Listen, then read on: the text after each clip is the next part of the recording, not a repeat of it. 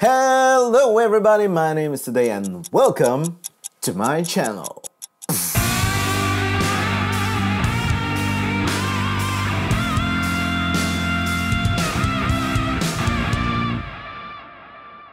Damn, that was an intro, right? Bam, so impressed, so impressed. Anyway, hi, I'm back now and yes, welcome to my channel, and this is going to be a tutorial about how to... You know what? Let me just explain what I'm doing here. I'm right here in my hometown, Joby, in my parents' house. This is my room here, of course. Last Tuesday, I made a video how to connect your Blogger account with your domain name, you know, your free domain name. So anyway, you had some questions how to make on your free domain, on your free hosting, how to make your own a free email with your own domain. And this is not going to be very hard because you will just follow my steps on my video here.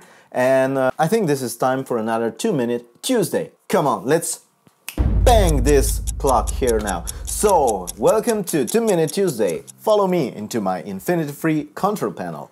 We are here now in website tutorials for you.ml. So let's go into control panel. This is like cPanel in your hosting. So now when you're in control panel, you just go and scroll down to your email section here and just click on the first icon, email accounts. Now when you're in email account screen, you have the red little square. To receive emails on the email address, you will need to set the MX record for your domain name to blah blah blah. What you need to do is just copy this MX domain name, just copy it, Ctrl+C if you don't know that shortcut. You just click on MX record and you get into this custom MX record screen here. You have this add MX records, I already added, but I will just show you what you have to do. You just leave domain tutorials for you.ml, or whatever your domain name is.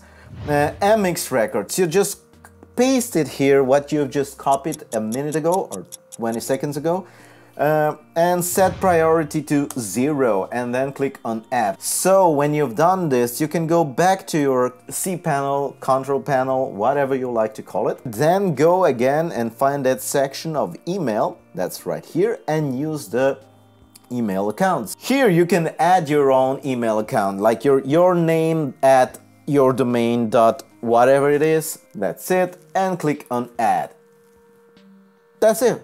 You've just created your own email with your own domain, right? Domain name. Now let's go back to cPanel and now click on webmail. So when you click on webmail, you get to Roundcube, that's a email client. Just enter your email login. I'm in this email client, Roundcube. That's it, guys.